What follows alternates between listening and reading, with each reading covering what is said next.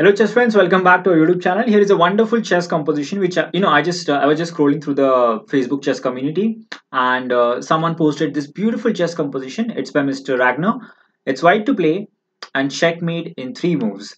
And some of the patterns, some of the checkmating patterns that occur in this problem were like very unique. It's very lesser known and unique, and you'll absolutely enjoy it. So let's dive straight into it.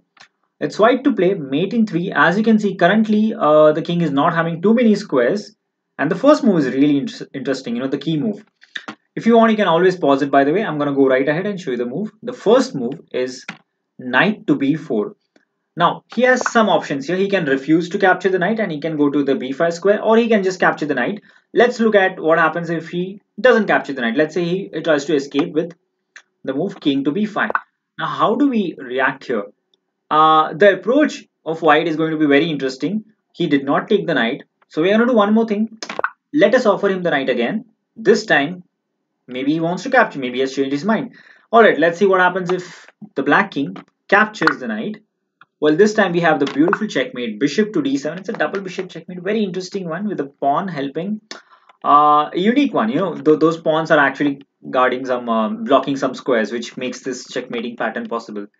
What happens if he does not capture the knight but rather goes to, let's say, c4? Now we have bishop e2 checkmate, and the same will happen if he goes to the a6 square. Now this is more well known checkmate, just bishop e2, knight and bishop checkmate. Excellent one. All right. So basically after the move knight b4, he must capture it. Otherwise we offer the knight again with knight c6. So he's going to capture the knight. And now what do we play in this position? Well, we are going to play the waiting move, which controls a lot of important squares, bishop to e2. And now it's pretty simple. The king has to go back to a5. And thanks to the pawn on c5, we can move our bishop to c3. And that's a checkmate. The pawn basically guards the basic square and everything is controlled. So that's the checkmate.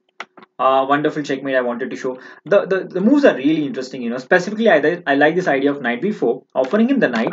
And when he doesn't take, let's offer him again. Let's see if he changes his mind. And what a wonderful chess composition, right? So excellent chess composition by Mr. Ragnar. Hope you enjoyed it. Do like and share our video. So until next time, see you guys.